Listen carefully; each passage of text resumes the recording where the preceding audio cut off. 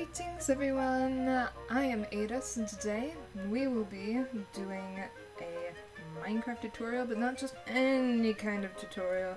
We are going to be doing some stuff on Noteblocks. So without further ado, let us begin this little explanatory thing about Noteblock about Noteblocks. So the first thing I want to talk about is, what is a Noteblock? Well, it is a block, looks like this, kind of cute, kind of, its texture is interesting. But basically, you put this block down, put a power source of some kind, and you click it.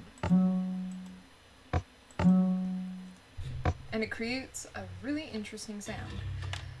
Now the Noteblock is capable of creating about 25 different tones, or notes.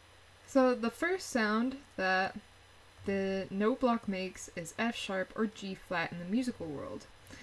And all of this is in the key of C, and that is because the key of C is probably the one key that you'll be using most if you are a musician. So if you are a band person, well, sorry, but I ain't gonna be doing anything with that kind of stuff. Anyway, so F sharp or G flat, and that is one tick, and it makes that sound. And ticks, by the way, is just when you hit the note or hit something redstone-y of some kind, and it changes it, essentially, kind of like the repeater. This is 1, 2, 3, 4. And Noteblocks are the same, but they have more ticks. They have 25. So, this is G, and this is 2 ticks. This is G sharp or A flat, 3 ticks. A, 4 ticks. A sharp, B flat, 5 ticks. B, 6 ticks. C, 7 ticks. C sharp or D flat, 8 ticks. D, 9 ticks. D sharp, E flat, 10 ticks. E, 11 ticks. F, 12 ticks. F sharp, G flat, 13 ticks. G, 14 ticks. G sharp or A flat, 15 ticks. A, 16 ticks. A sharp, B flat, 17 ticks. B, 18 ticks. C, 19 ticks.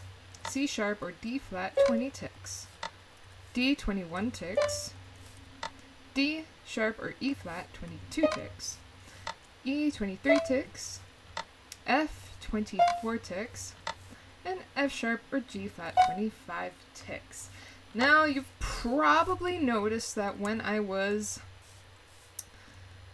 just going through these, that a few of those names repeated, and this is because those are called octaves. So, when you start here with the G flat or F sharp, it is a rather low sound, but with the other F sharp or G flat, it's actually the same pitch per se, but it is in a different octave.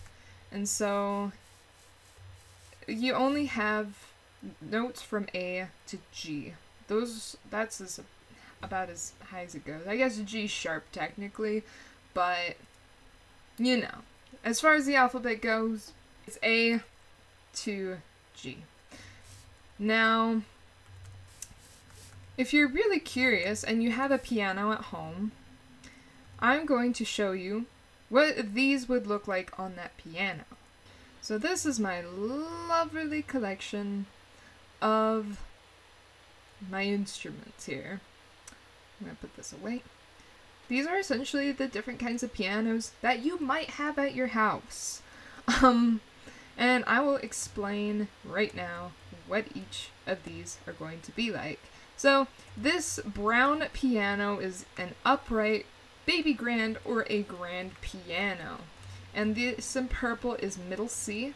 This is going to be essentially the center of your piano.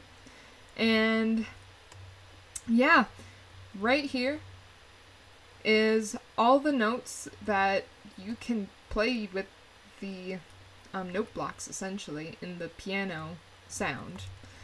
And I will talk about the different sounds that the note block can make in another video, because you have a lot more instruments you can pick from, essentially. But, yeah, so here, your F sharps and G flats are generally, well, not just those, I suppose, but your sharps and flats are going to be these black keys here.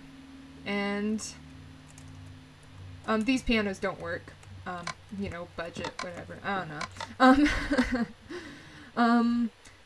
But yes, so this would be what the spectrum of notes on a note block would be on a grand piano, upright piano, or a baby grand piano.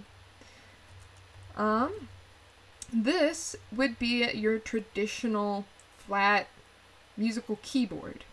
Just the digital keyboard that someone in your house has. Maybe you, maybe your dad or your mom, I don't know. And yeah, and here I actually have it marked, with all the notes. But yeah, F sharp would be this black key, and the other F sharp would be this black key. So this is where it would be located if you had just a digital keyboard. Now, this is for those families that were posh enough to, or fancy enough, to get their kid a tiny piano. This is a red toy piano. And, it's probably less likely that you'd have one of these. But, turns out that the lowest note on the toy piano is C.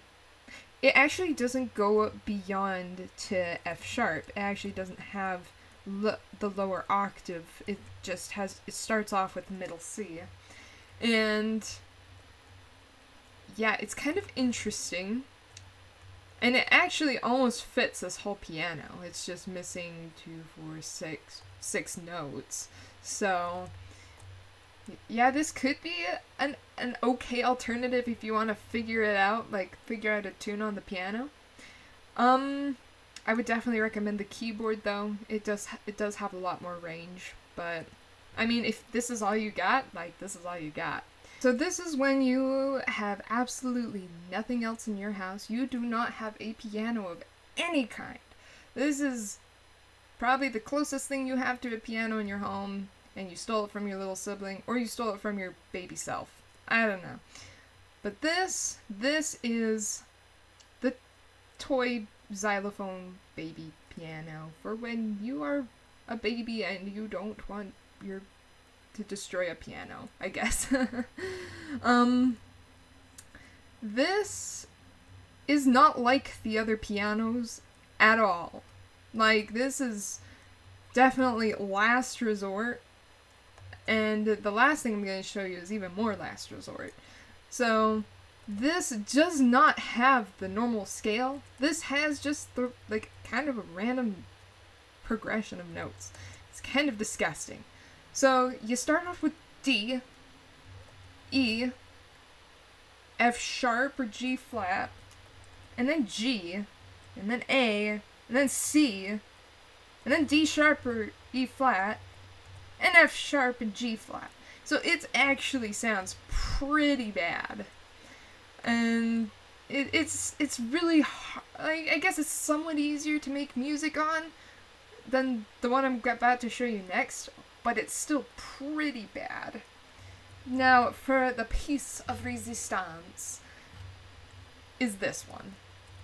Yep, this is the absolute last resort baby piano keyboard xylophone thing you will possibly have. And it's this horrible thing. This only has 4 notes, and you can hardly even play Little Lamb on it. Like, Mary Had a Little Lamb. Like, almost impossible to play on this. Yeah, C sharp, F, G sharp or A flat, and C sharp and D or D flat. And I do have a working one. Just give me a second. So this is a working xylophone piano, Little Mike's house. And this is just one I built, and I will show you how to build this in another episode if you want a cool looking beginner house, or in another video I should say. But this is how this little piano will probably sound if you have one. Now it's really hard to make a song with this, but it will probably be like this if you try to play Mary Had a Little Lamb.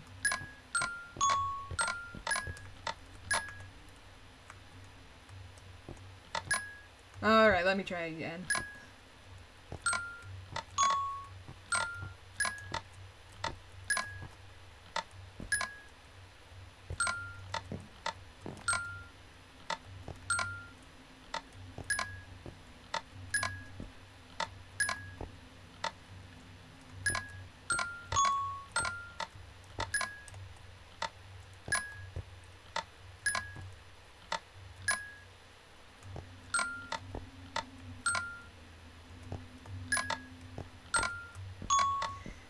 Doesn't exactly sound like it. I mean, you can kind of pick up the tune, but it's not the same at all.